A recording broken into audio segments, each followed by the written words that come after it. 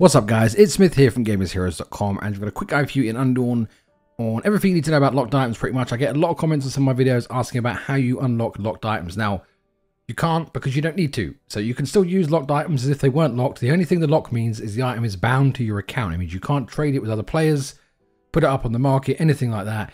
It just means it's bound. So all of your weapons, once you equip them, become bound. You can't trade it, you can't sell it.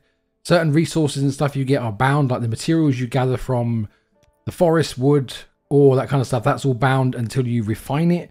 So you don't need to unlock anything. There's nothing to worry about. If it's just locked, it just means you can't trade it. That's all. Hey guys, nice and quick, nice and easy. Get when you get back to the game. If we helped you out today, do like, subscribe. I do appreciate it. And I'll see you in the next one. Take care now.